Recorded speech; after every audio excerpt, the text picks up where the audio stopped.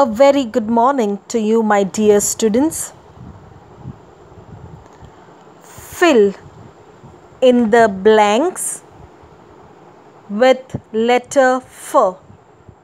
As you can see, the first picture is of a fan. Fur and a fan. So students, you need to write small letter F. Fur and a fan. The second picture is fig. Fig, a fig. So you need to write small letter F. Fin. You can see the fish has fins. In a fin.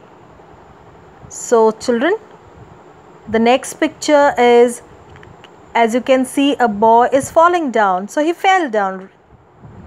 So write small letter F, fell. Fox. For ox, fox. So write small letter F.